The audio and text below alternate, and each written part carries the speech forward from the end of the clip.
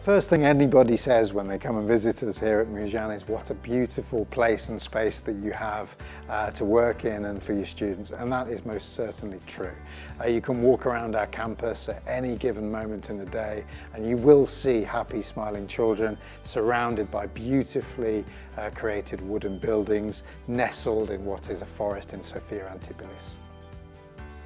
For our students, our campus gives them a great grounding in nature. They're surrounded by it all the time. We're very lucky to have the sunshine 300 days a year down here in the south of France, so the kids can spend a lot of time outside.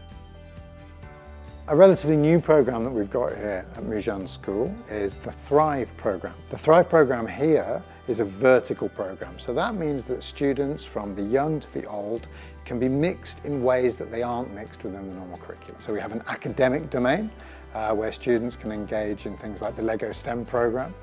They can engage in Model United Nations, debate, essay writing, creative writing, all of these things, but they can do so with students that they wouldn't ordinarily spend time with in the normal day-to-day of the curriculum.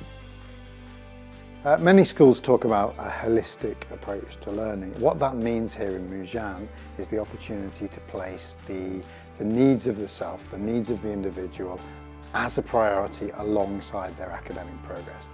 For me, a really important part of our school is our 4 values: community, respect, integrity and learning. Far from just being words that are placed on a wall, these are things that we talk about every single day. They're embedded within our systems within school, and we expect to hold ourselves, our students, our parents, myself, accountable to them. They really are our North Star in terms of how we expect to communicate and behave.